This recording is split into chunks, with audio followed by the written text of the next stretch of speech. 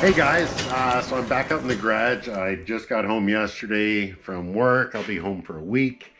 So I got started doing just a little bit of body work down along the bottom here and do a little paint up there. Nothing major. Just a little spray bomb from Napa kind of deal. Anyway, we got that kind of worked on.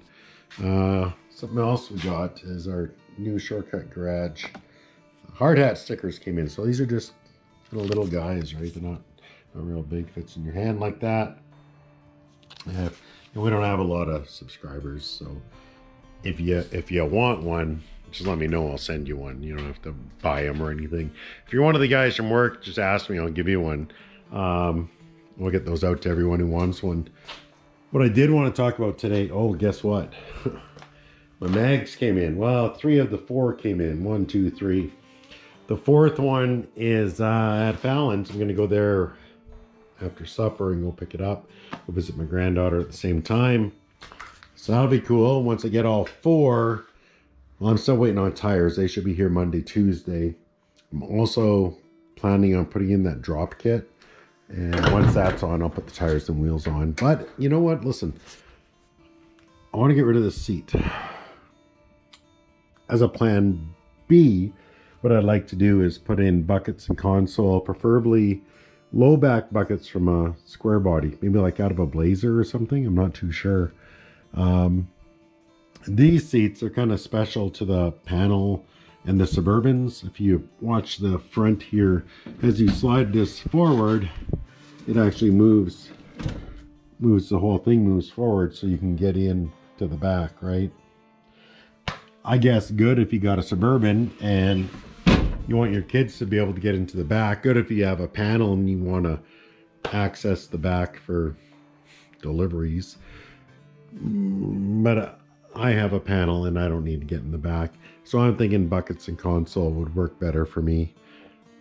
So if you got a set of square body buckets and console and you want to trade it for something like this, get at me. I'm willing to do that. I don't care if it needs to be reupholstered, so does this. If you had buckets and console and you just want to sell them, get at me. I'll buy them. If you're looking to buy this setup, get at me. I'll sell it after I get something. Not before though, because I may just reupholster it if I can't find what I want. In my experience, when it comes to rare stuff like this, if I'm looking to buy it, it costs $1 million. If I'm looking to sell it, nobody needs it. And if they do, they'll give you $5 for it. So I don't have a lot of hopes for getting big bucks for these, but I would like to trade them, ideally. I have a CPP kit. It's a drop spindles, 2.5 inches, and then some drop coil springs for the front, another 2 inches. So that's 4.5 inch drop in the front.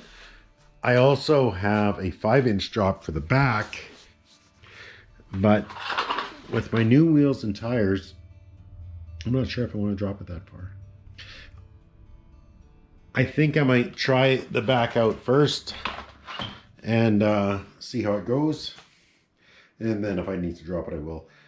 You guys run the fan with the furnace filter on it? Sure helps keep the dust down, let me tell you.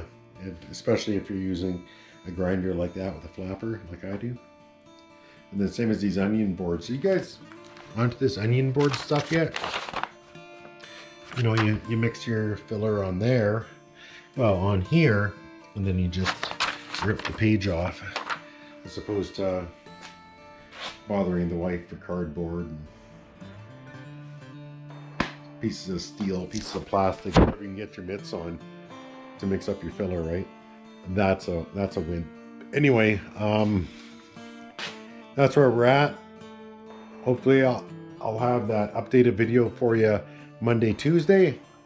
I'm gonna get after this suspension drop tomorrow, and then hopefully have it done by the weekend.